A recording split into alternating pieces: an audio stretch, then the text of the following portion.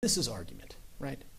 When you read those instructions on not guilty by reason of insanity, it's not intended for some nuanced viewing of, is it possible that he only thought it was illegal but really believed? That's not what that instruction's about. We know what insanity is based on the words in those instructions. This ain't it.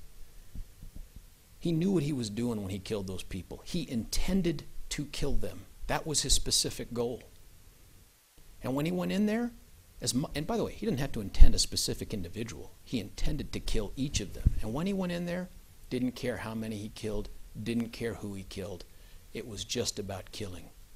Grave danger, extreme indifference to the value of human life. This guy gets held accountable. That's what the evidence says. Not because I say it, because that's what the evidence says. And so do two court-appointed, state mental hospital-picked doctors who this is what they do.